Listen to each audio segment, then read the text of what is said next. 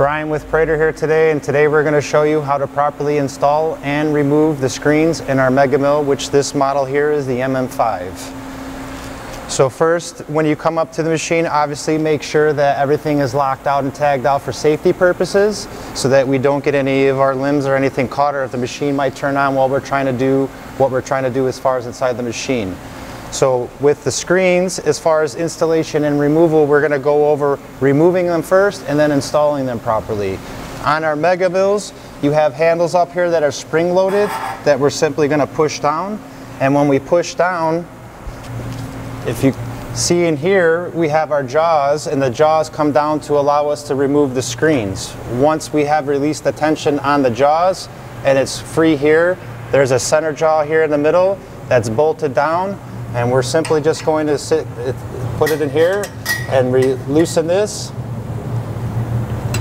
Once this center becomes loose, then we're able to slide our screens out. And now we're ready to either install new screens if they had gotten damaged or worn, and now we're ready to go ahead and install our new screens. So if these were a new set of screens, we're going to start off on one side. You have a slot here in the top jaw and a slot here down at the bottom jaw. We're going to slide these screens in.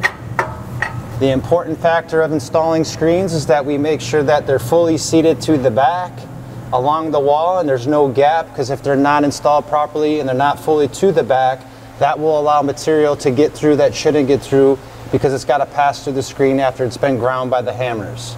Once we have that one in there, we're simply going to release the tension up here, so that's going to lock it in at the top on the jaw. We're going to go to the second one.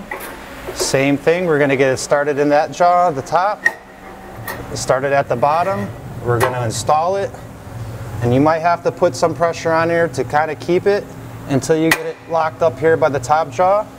And now that we have them installed properly to the back and we know we're fully against the wall, also another check is to make sure that the screen itself still has the radius of the body, because that's another point where if it's not fully engaged or following that radius, that material can slide through and get through that not being ground the way that you want to. And you can end up finding that your material as a finished product is going to be a little bit coarser.